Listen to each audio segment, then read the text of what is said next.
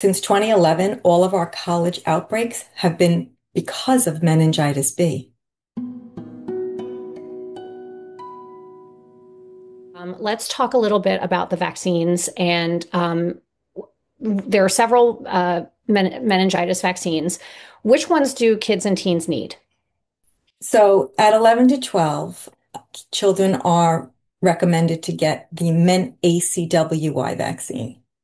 First, I will want to just clarify that for meningococcal meningitis, there are five most common serogroups that will likely cause meningococcal meningitis. And those serogroups are A, B, C, W, and Y.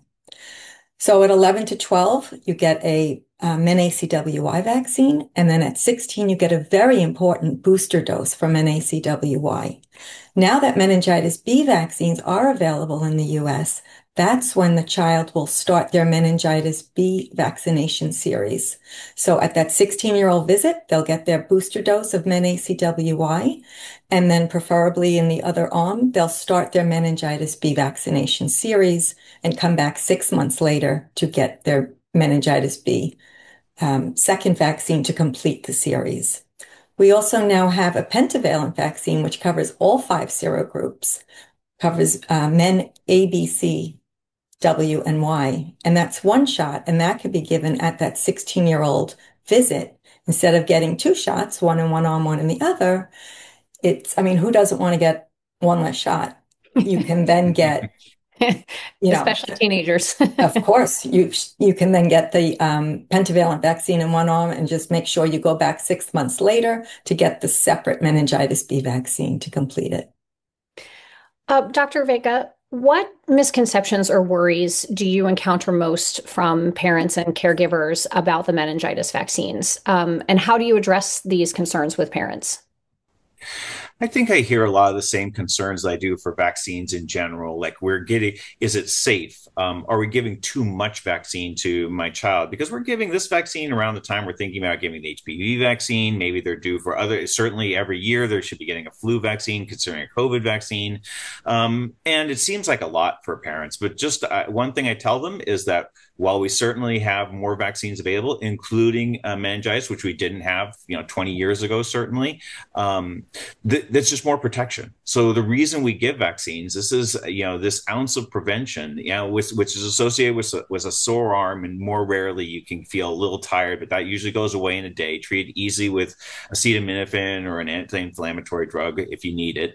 The benefit is that you can prevent these terrible illnesses. So, and in addition, while we have an expansion in the number of vaccines, the actual products you're getting in those vaccines is much fewer, because we used to, before the vaccinologists really worked on the technology with preserving the vaccine and making it stronger. Now we've taken a lot of those chemicals out. We've taken a lot of those adjuvants out. So you're actually getting a much more purified product that has been proven in technology and tested in thousands and thousands of individuals and proven to be safe. So that's one thing is, yes, it is. Nobody likes a shot, as you said. But the point is that we have these sporadic cases in otherwise healthy kids. These are healthy kids who get terrible sequelae of meningitis, and it is a preventable condition. I know for me, meningitis was on my radar just because of our experience when she was little, our daughter was little. And as soon as our doctor started, he mentioned it to me, I was like, yep, we're on board. Like we've been there, done that in some capacity. So that conversation was rather easy for me to have with my healthcare provider. But either Patty or Dr. Vega, either one, this question is, what questions should parents ask their child's doctor or nurse to make sure that their child is fully protected? They should specifically ask, has my child received both meningococcal meningitis vaccines, the one that protects against ACW and Y and the one that protects against B? Because without adding a meningitis B vaccine, they are not as protected as possible. And I live that and I know it. And I know the devastating consequences. I would like to just talk about another misconception. Sure. Another is that parents believe that since their child received the MenACWY vaccine due to their state's school and or college requirements, that they are as fully protected as possible, when in fact it's very likely that they didn't receive the meningitis B vaccine. Mm-hmm. Since 2011, since 2011, all of our college outbreaks have been because of meningitis B. So, parents think they fulfilled this requirement and think that they're done. But really, if they haven't received a meningitis B vaccine, they are not as fully protected as they possibly can be. And it's not just a college disease. My Right. daughter Kimberly was 17 years old, living at home with me, not living in a dormitory setting. Yes, we know that college students are 5 times more likely to contract meningococcal meningitis than non-college students. However, 16 to 23-year-olds are the ones who are at highest risk. That is really good information. And it's a very good point about, making sure that you're asking all the, is my kid maximally protected against meningitis? Where should parents look for more information about the disease and how to protect their children? They can go to the website for the American Society for Meningitis Prevention, which is meningitisprevention.org, as well as the CDC. And I would just have a conversation with your clinician. This is really, so you want to try to be proactive. I know it's confusing, this ABCWY. Right. We can't choose like which serogroups are going to become the most prevalent, but those are the most prevalent. I know it doesn't seem to make a lot of sense, and it is confusing. So yeah, educate yourself at these valued sites that are trusted, and then ask questions. Maybe make a list when you go in and include meningitis on that list. Even if you just ask about meningitis in general, it's going to trigger a clinician to hopefully think about, gosh, have we been able to maximally vaccinate this patient? And if not, then there's a shared decision-making process between you and your clinician.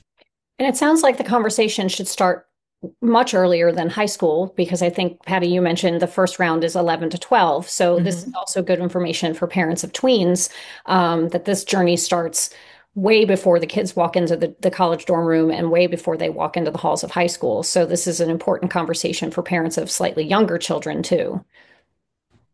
Absolutely. Yeah, certainly. We want to, there's reasons in place to protect children starting at age 11 to 12 because, we can get it. We have seen meningococcal meningitis and meningococcal disease in that age group. So that's when we initiate treatment. And then you want to get that booster dose after 16 to make sure they're fully protected.